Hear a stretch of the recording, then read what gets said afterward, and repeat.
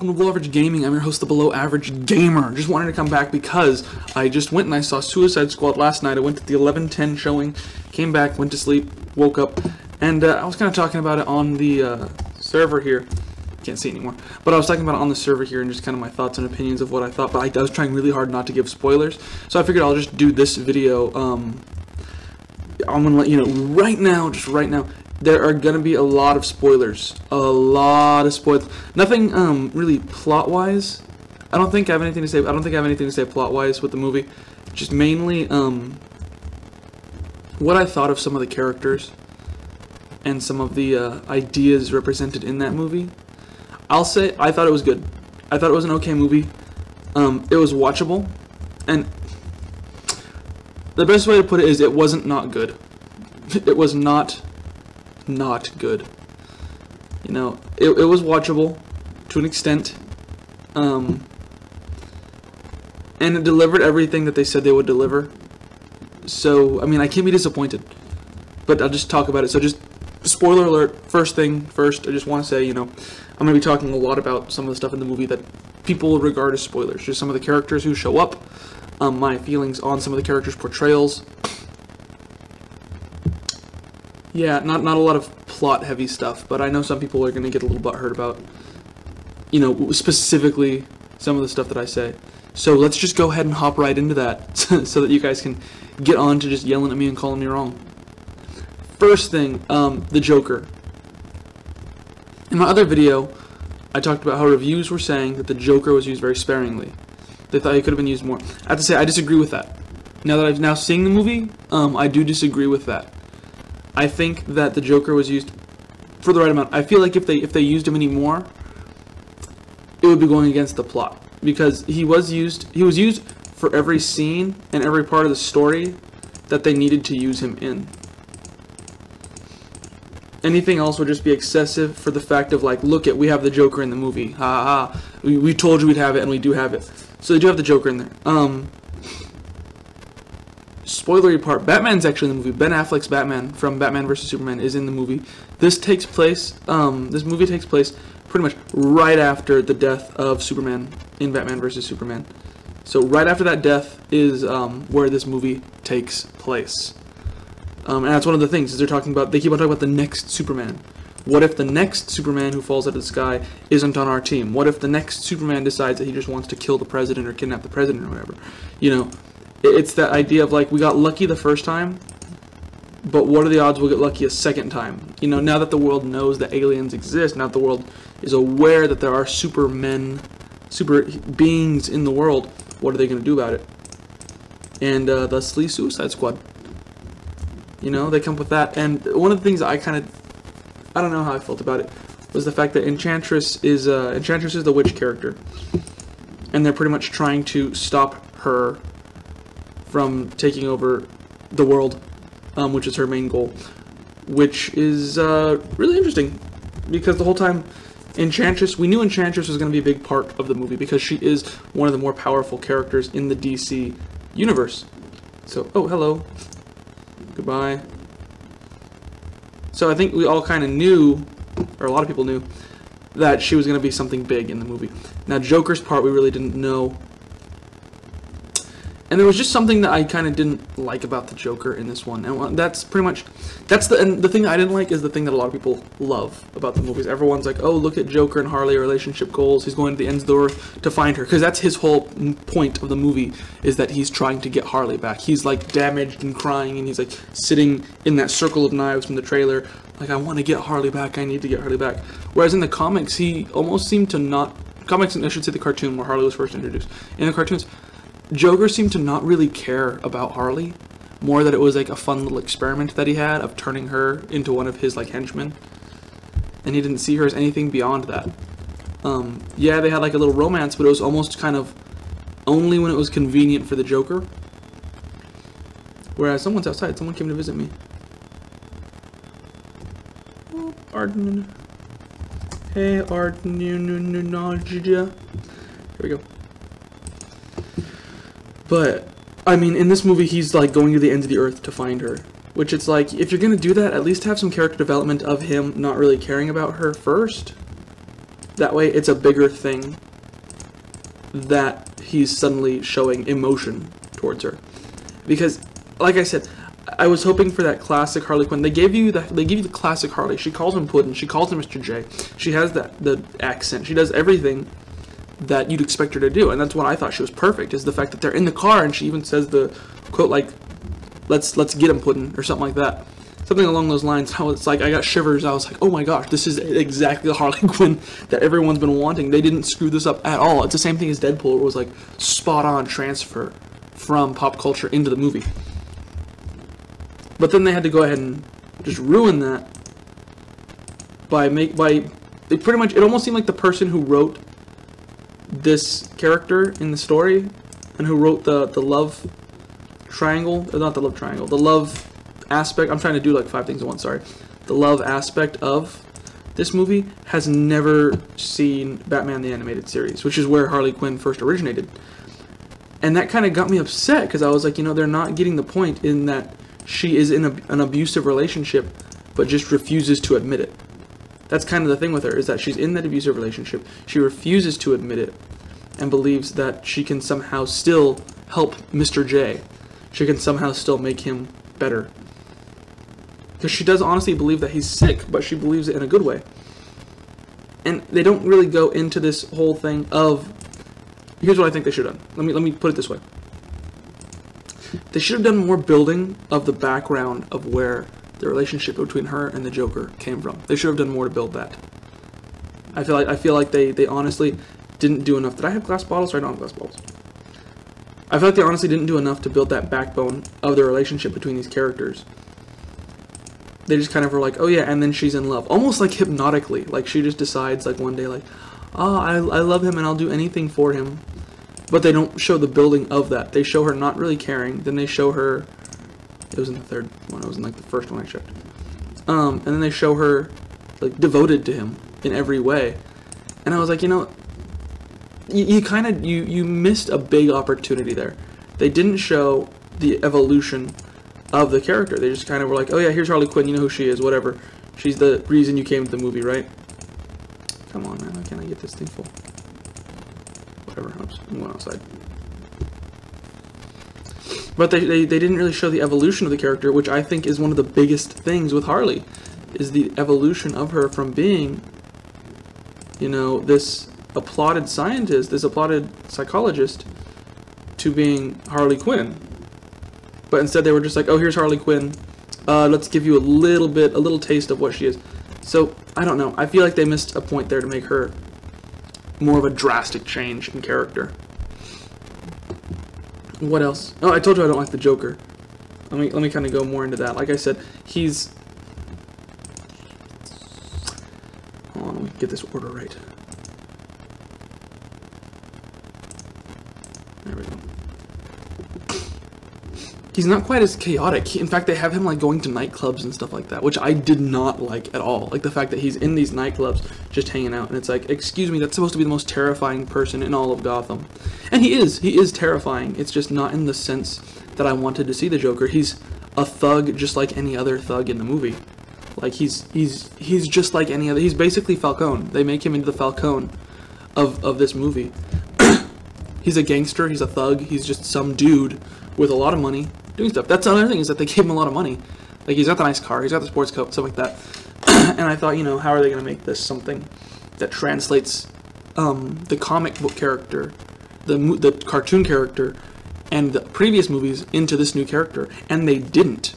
They just made this new character and said, oh yeah, it's the Joker. And it was like, just...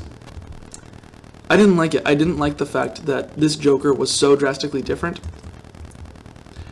But it wasn't just that he was different, because I think people said the same thing about Heath Ledger, like, oh, he's so different, he's just a pretty boy Joker, or whatever. This one was just so different and drastically off from the rest of the incantations of the Joker that it just, I didn't like it. I did not like this Joker at all. Joker's my favorite comic book characters. You know, I hated the original images that they put out, just like everyone else did.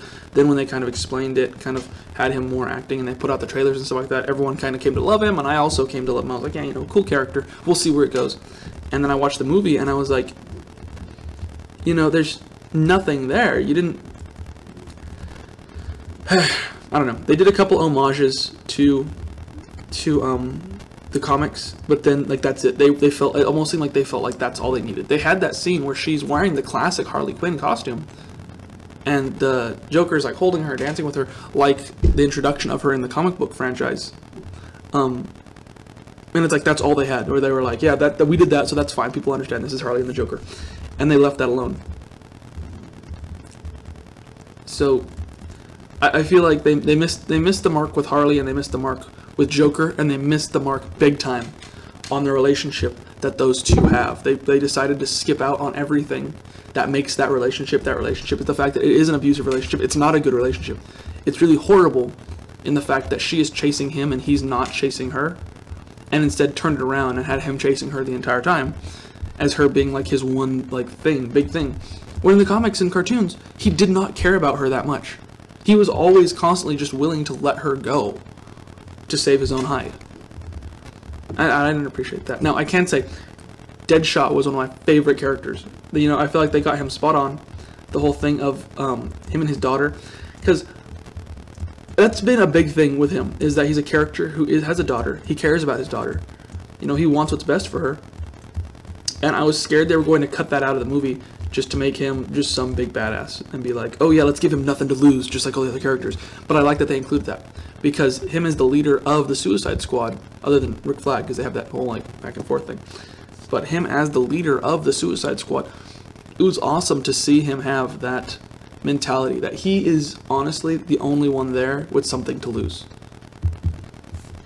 And that's what makes him a good leader, is because he has to weigh the options. He has to look at this thing as a whole, and he has to be able to look forward in time. He's one of the only ones, like even Captain Boomerang, Slipknot for the short while he was there, El Diablo, they don't really have to look at the next chapter of their lives. They can just focus on what's going on now. Whereas with him, he's a character who has to look into the future. He even comments where he's saying like, my demands, and pretty much every single demand that he has is about his daughter. He says, I want her to be able to go to a good school. I want her to be able to go to college. I want her to be able to do all these things. Those are my demands. And it's like, wow, this is a character whose driving force is truly just his daughter. And I think the emotional connection that he and Rick Flag have to one another, the reason that they butt heads is because they are just so similar. Rick Flag is fighting for his girlfriend the entire time. That's the only reason he's there. It's the only reason that he's doing any of this. And it even shows when he has like the mental tricks that the Enchantress puts on him, is that though his dream that he has is just to be him and his girlfriend, and that's it. Him and June Moon. That's all he wants, is just him and June Moon together, and for everything going on to be a bad dream. And I thought that was really interesting, because that's pretty much the same mentality that Deadshot has, but they don't realize that they're both fighting for the same things. That was really interesting how they did that, and I liked that dynamic between the two of them. What else? Oh, some of the cameos that I really enjoyed. They didn't really help the story at all, but they were really fun to have. Is Captain Boomerang versus the Flash. It was maybe a quarter of a second scene, but it was pretty funny, where they're just showing how Captain Boomerang ended up in BelowAvg. So scene opens up with him talking to this guy, and they're like, yeah, you know, we're partners, yeah, I can't wait to get back home, we can split this up, ha ha ha. And then Captain Boomerang, of course, double crosses him, throws a boomerang at him, knocks him out. Flash appears, and at first they just show like a flash of lightning, and I'm like, oh, they're just going to show a flash of lightning and say, oh yeah, that was the Flash, you know the Flash, whatever, let's move on. But I was really excited in the fact that they actually showed, I'm forgetting his name, oh my gosh, I'm forgetting his name. They showed that actor is going to be playing the Flash in Justice League. I'm sorry that I'm forgetting his name. He's such a cool actor, and he's such a cool character, but they showed him pretty much popping in as the Flash, in full costume, just full scene of him just there, like in costume, talking, saying, no honor among thieves, huh? And then right back at it. And that's it. That's his scene. But they show him fully there, and I was like, that's awesome. And Batman is actually, in the movie, a little bit more than I would have liked to see, because it was Ben Affleck, and it was Batman from Batman vs. Superman. So you focus on that character when you see him.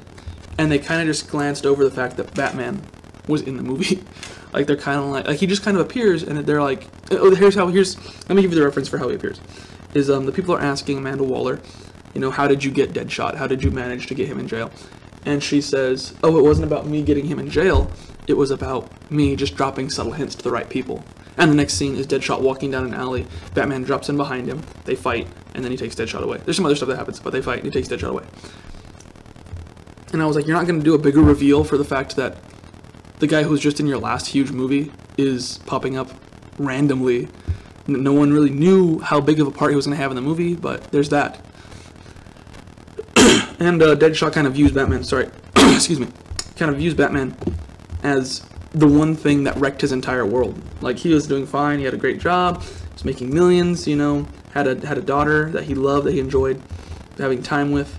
That was like his world, and Batman took that all away from him, which I thought was really interesting, because it even shows that a little bit throughout, that he doesn't, like, he doesn't blame himself, he doesn't blame his daughter, he doesn't blame the government, he doesn't blame anyone except for, oh, I fell in the thing, I hate when this happens, oh my god. He blames, oh, my potions are probably done. My potions. I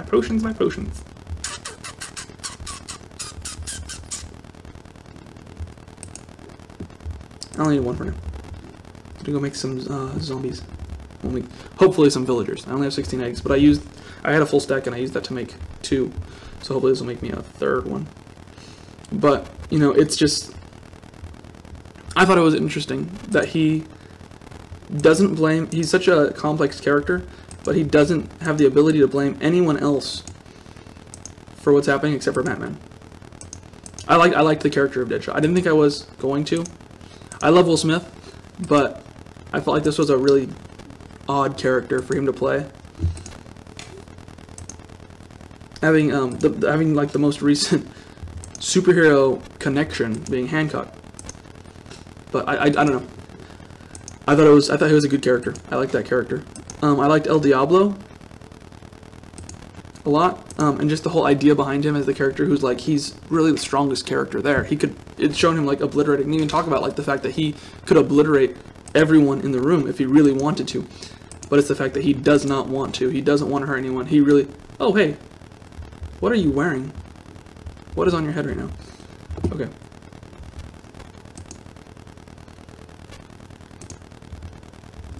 Got me a little bit. But, you know, just that character who's so powerful but just wants to keep whatever it is inside of him back. And he doesn't even know how he got his powers. He doesn't even know any of that. He just knows that he got them one day. And he has them now. And he regrets it. And he wishes that he doesn't. He wishes that he didn't have them. He blames himself for all the damage done. And I like that that was a complex character. I feel like the characters that should have been the most complex, I'm just going to sit here for a second so I'm dying. I feel like the characters that were the most complex, the characters that should have been the most complex, should have had the most backstory, and should have been a huge driving force of this movie, that being the Joker and Harley, and maybe even their connection to Batman. Maybe the fact that she blames Batman for the fact that she's in jail, but they don't. They don't blame Batman at all. They don't even talk about him. I don't think they even say his name. Those three and the connection between them, Batman, Joker, and Harley, could have been a huge driving force for the entirety of the movie. But for some reason or another, they chose to ignore that completely, and do big backstory for El Diablo and Deadshot, which again, I appreciate that they did that. I appreciate those characters. They even did a little bit for Katana too, and then Rick Flag as well had the whole driving force behind everything going on. They don't go into a lot of his backstory, but they do a lot of stuff to show that he has a driving force in him. June Moon gets a little bit, as well as the Enchantress. Everyone gets a little bit fleshed out. But I think that the biggest thing with me is I think they missed the opportunity to really show that connection between the Joker, Harley, and Batman. I think that's what everyone really wanted, was they wanted to see Batman. Okay, but if they did, everyone kind of wanted to see him and the Joker. And in that same frame, they wanted to see the Joker and Harley. And they gave us Joker and Harley, but they gave it to us in a way that wasn't congruent with the Joker and Harley that we were supposed to have, in my opinion. You know, the whole damaged relationship, that he does not care about her, but she cares about him. And they threw all that out the window. And then it was like, okay, well, at least we'll have the Joker versus Batman. No, we don't. It's pretty much the whole thing that happens between the Joker, Batman, and Harley that gets her put in gets her put in Arkham and then transferred to BelowAvg, is ignored completely. I don't know. I feel like there's a lot that was missing there. And I feel like this movie is everyone went in kind of saying this is going to be the makeup for Batman vs. Superman. For everything that they didn't do right in Batman vs. Superman, they're going to fix in this movie. And I feel like they didn't, you know, they really made it a lot worse. If you put these movies side by side and using this as the sequel, because that's what it is. It honestly, it comes right after the death of Superman and what to do about that. Suicide Squad is a sequel to Batman vs. Superman. It's the sequel in every way. You know, it's not a spiritual successor. It's not a prequel. It's not anything. It's a sequel. It's number 2. It could have been Batman vs. Superman number 2. But it's a storyline that goes very congruent with that, with Batman vs. Superman. And I think, you know, that's the flaw here. I liked the storyline that it does happen, but it's the fact that it's a sequel to a movie that everyone was saying was very, very bad. But they had really high hopes for it. Here's the thing. It's a sequel, and everyone was saying, oh, you know how sequels are always better than the original? No, no one knows that. No one gets that. That doesn't happen. Sequels are never better than the original. You're using the same formula that you had for Batman vs. Superman. I just don't want to idle out. You're using the same formula that you used for Batman vs. Superman, and you're not changing anything. You're just hoping that it works if we do it a second time. So, I mean, like I said, the movie wasn't not good. It gave us a lot that we were promised. It gave us a team of villains. It was funny in some cases. It was kind of funny. It was a story. There was a storyline. You know, the characters had sacrifices. Some characters had really fleshed out backgrounds and what they were fighting for. But they wasted a lot of ammunition on the wrong characters, creative wise. I feel like they could have really fleshed out. Like I don't know how much more I can say it. The fact that they could have fleshed out some of the other characters more. And I feel like they missed an opportunity. But that's just my opinion. So let me know what you think in the comments. Let me know what you think in the about the movie, about what I said, about your thoughts on the movie. Am I right in saying, you know, that they missed a lot of opportunities? Am I wrong? And you think that the movie was perfect? You think that they really got those characters right? Because, you know, I could be wrong. It's a real possibility. This is my opinion. It's a good possibility that I am wrong. Would I go see it again? Probably not. Not in theaters. Because I don't want to say it was a waste of money. Because I liked watching the movie. Like I said, it was not a not good movie. But I'm just, you know, I was kind of disappointed in what they brought to the table. Because, you know, like I said in my other one, it seemed almost like they wanted to be a combination of Deadpool and Guardians of the Galaxy. And they used one of the songs from Guardians of the Galaxy. And I was like, if you're trying to compare this to another movie, don't use a song from that movie. They use,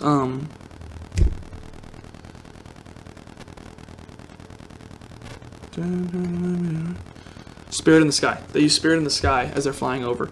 And I'm like, that song's directly lifted out of Guardians of the Galaxy, out of the movie that you're trying to mimic the success of. I don't know how I feel about it. I have really mixed emotions about this movie. But again, like I said, let me know in the comments. I'm going to let this guy heal, see what we can get out of him. He's shaking, right? Oh! Here we go. I have some raw flesh. Some rotten meat for you. I'll just give you all that. All that salty goodness. Because I've done a lot of ranting recently, and I haven't done a lot of playing. You know, like I always do, where I just go in and I heal these people. Because I'm a healer. I care about people. So let's get this. Let's get all the rotten flesh that I... Oh, there was one in there, actually. All the rotten flesh that I have. And we can kind of flesh out what this guy's got going on. In here... I don't know why. I can never see rotten flesh until I'm about to, like, exit the chest. Okay, that should be enough. HelloCentral.ga. These guys, they always give the same things. Every now and then you get something decent from them. But these Paladin ones, they don't really... They're great for just turning rotten flesh into emeralds.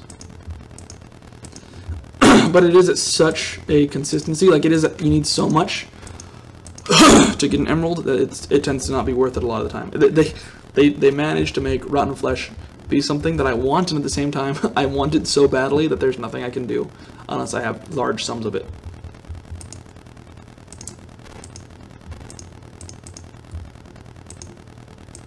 So I'm getting like what? 7 emeralds? Because I only get 1 per stack. I guess like 1 and 8/10 per, 1 and 4/5 per stack, I should say. It's such a bad trade.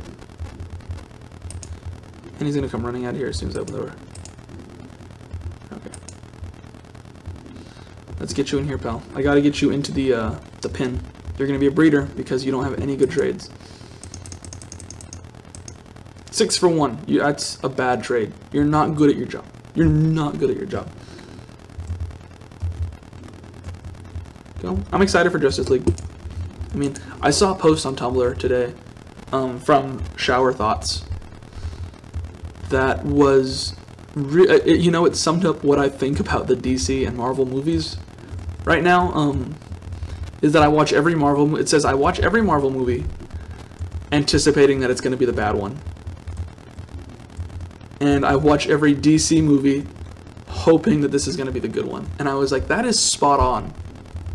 That is a really good definition for what happens with the DC and Marvel movies. Is the fact that, yeah, every time I watch a Marvel movie, or I see a Marvel movie coming out, I always think, like, this is going to be the one that sucks.